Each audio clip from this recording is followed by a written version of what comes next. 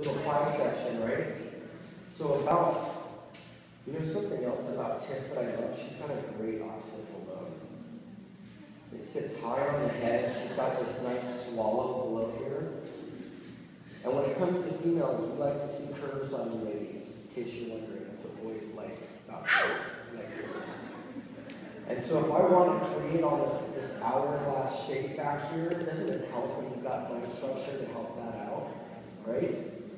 So knowing that she has this, I'm going to start a little pie section right here in the back.